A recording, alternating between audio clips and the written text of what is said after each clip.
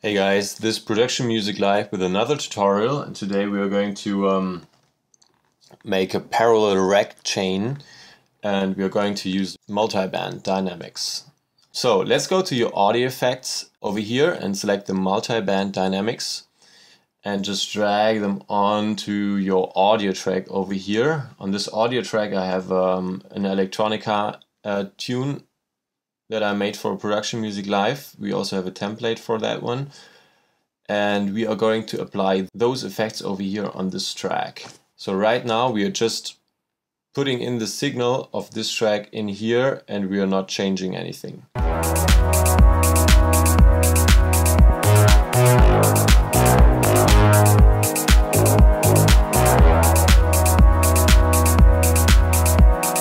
What we are doing now we right click and group this to a group of effects, and we open up the macro section, and we also open up the chain section over here, and we are going to right click in the first distribution of the ranges and map those to macro 1, and the second one right click, map to macro 2 over here. So now these macros control the area where we want to separate the three chains of the input signal. So now this input signal from here is going in here, and we have three chains with the multiband dynamics. We have the first for the high frequencies over here, we have the mid frequency chain over here, and we have the lower frequency chain over here. And in the end we have the entire signal output again placed together.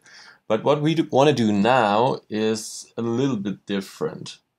So let's solo the high frequencies on that one and listen again.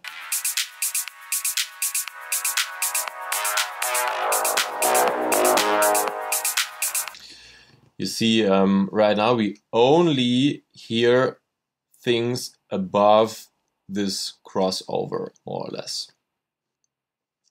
So let's make a copy. Let's duplicate this chain. Right click, rename this one to high. Right click, rename this one to mid. And just duplicate it again. And let's call this one low. So now we have high, mid. We select mid and select solo mid frequencies, and we select low and solo the low frequencies. And now for all the three of them, with those two macros, those controls will always be equally adjusted.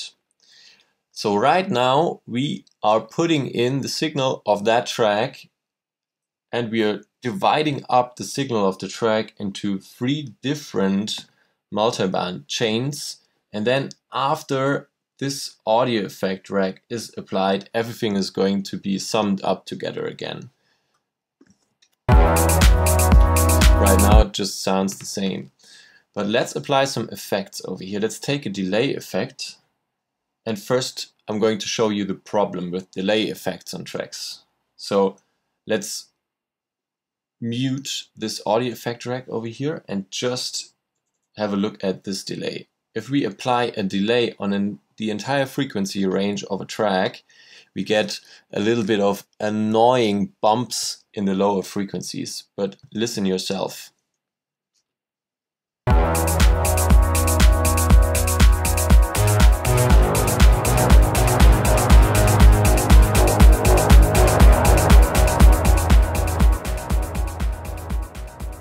But if you're doing this in a club, it will sound really bad. So let's try to make use of our new effect chain over here and take the simple delay and place it into select the chain high frequencies and place it behind the multiband dynamics, and then activate it. And let's do this again.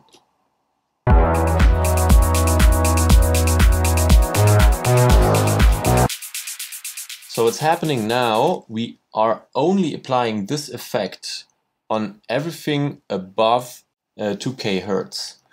And below this frequency range, we are not applying delay effects. So let's have a look at this closely and just move on, move around a little bit with this switch over here.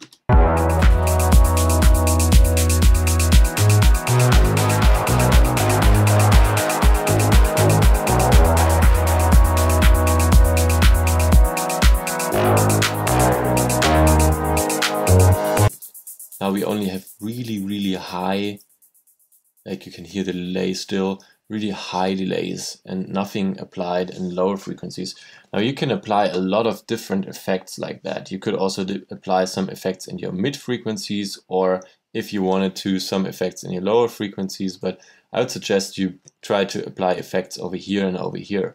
So for example, when I'm using Ableton for DJing, I have this DJing deck control prepared, and let's drag this one in here quickly.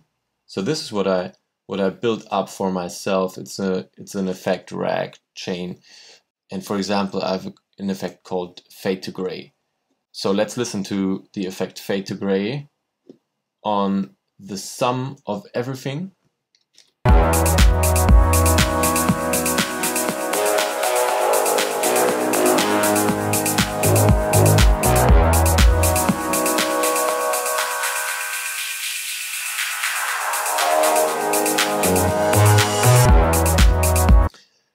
Well, that effect already cuts out lower frequencies once you get it wet, but still you could put it in here and apply it only on your high frequencies. Let's play this.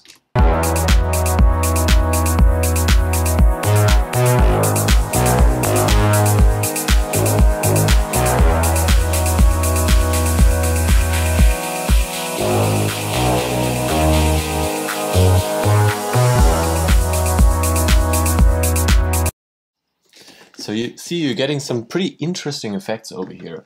Let's do the same thing with a redux effect, like that one. That's a redux effect. You know, you get your redux effects in the Ableton suite over here. Let's try out a redux effect in the mid frequencies, and low mid crossover being somewhere here, high mid crossover being somewhere here. So we are basically between 500 and 2000 hertz, and we are applying this redux effect in those frequencies. And just listen to this. I'm soloing what we are doing right now. I only want to hear what we are doing.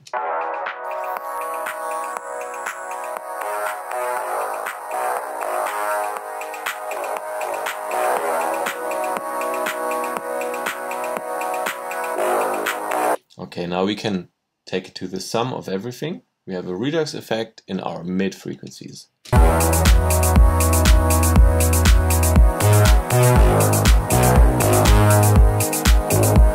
Now this redux effect is pretty much there all the time. You might want to just use it offbeat. So I have a sidechain channel over here, and I have a kick sample out of our D Premium sample pack over here, but I'm not playing it.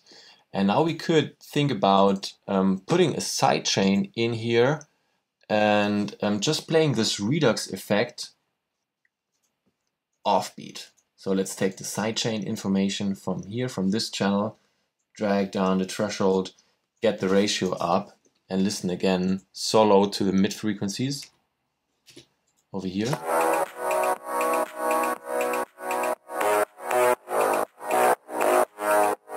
And everything together.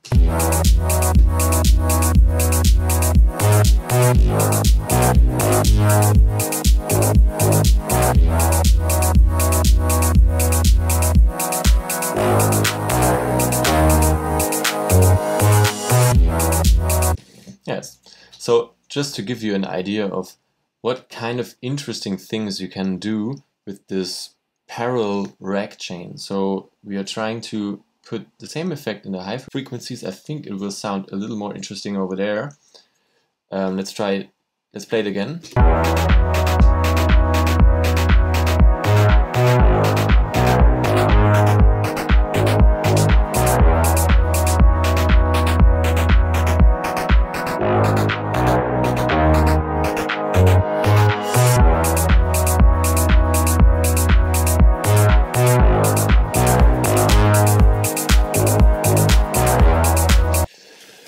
let's just keep it here and just try it out yourself and play around with effects on high and mid frequencies. You could also do it on low frequencies, but I would suggest using it on high and mid frequencies. I hope you guys enjoyed this tutorial. If you have any questions, just comment below, and thank you so much for watching, and see you next time. Bye.